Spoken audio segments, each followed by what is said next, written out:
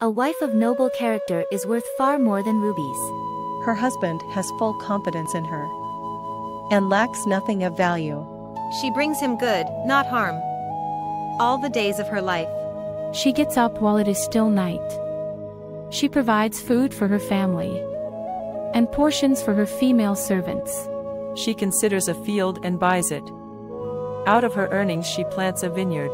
She sets about her work vigorously. Her arms are strong for her tasks. She sees that her trading is profitable, and her lamp does not go out at night. She opens her arms to the poor and extends her hands to the needy. When it snows, she has no fear for her household, for all of them are clothed in scarlet. She makes coverings for her bed.